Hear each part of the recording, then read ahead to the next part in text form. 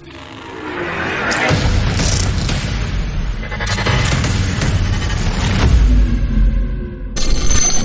3 and 4 will try this one more time as the field goes towards turn number 3. Ryan Bartlett again on the point. Green flag will wave. So we'll take him up into turns number 1 and 2. Once again, everybody makes their way through turn 1. Now off at turn 2, backstretch race. Bartlett jumps out in front. And now Webb is going to work the outside of Hall here as they come off the turn. How about Billy Dunn? He's up there on the high side as well. 3 wide off at turn number 4. McCready down low. McCready now up to position number 4.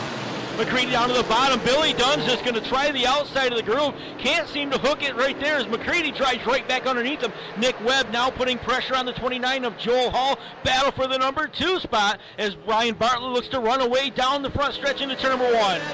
But Dunn's going to go by on the outside. Billy Dunn looking for the spot, and we got one car stopped. That is Cameron Black midway down the backstretch. As Bartlett slows the field, brings us down to the restart zone off at turn number 4. Green flag displayed. We're back underway. Wow. Stack them up 3 wide. Look at Billy Dunn go through the middle. Dunn went to the outside of the Speedway, took over spot number 2 down the backstretch, and now here comes Nick Webb right back to the inside. Into 3 and 4 up on the outside. Billy Dunn looking for the race lead as they work off at turn number 4. To the line they come. Bartlett over Dunn, but Dunn not done. He's going to the top side through 1 and 2. He's using that groove to the outside again, works off turn number 2. Ryan Bartlett can see him now to the outside. Bartlett's going to drive it down deep into turn number 3. Dunn on the outside, wheel to wheel, they will go. Billy Dunn is now your leader off 4.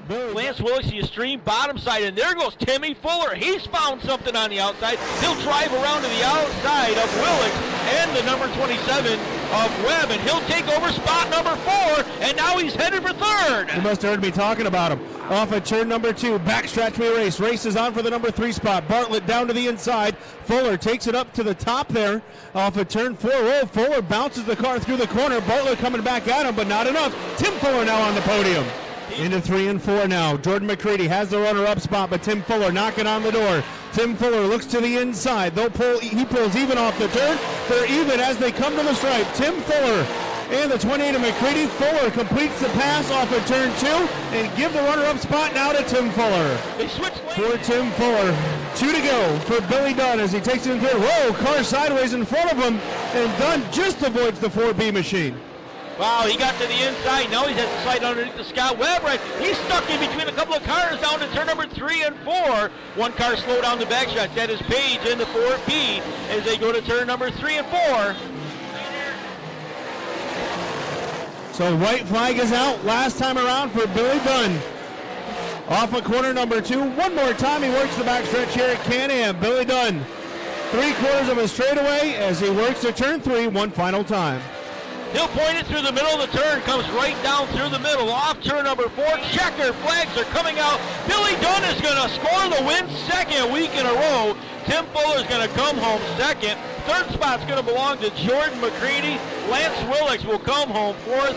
Jack Gill's going to round out the top 5. Getting the head restraint off, getting ready to climb out on the backside of the 49. Can-Am Speedway, what do you say? Your Whitesboro Plow Shop Dirt Car modified winner, here's Billy Dunn.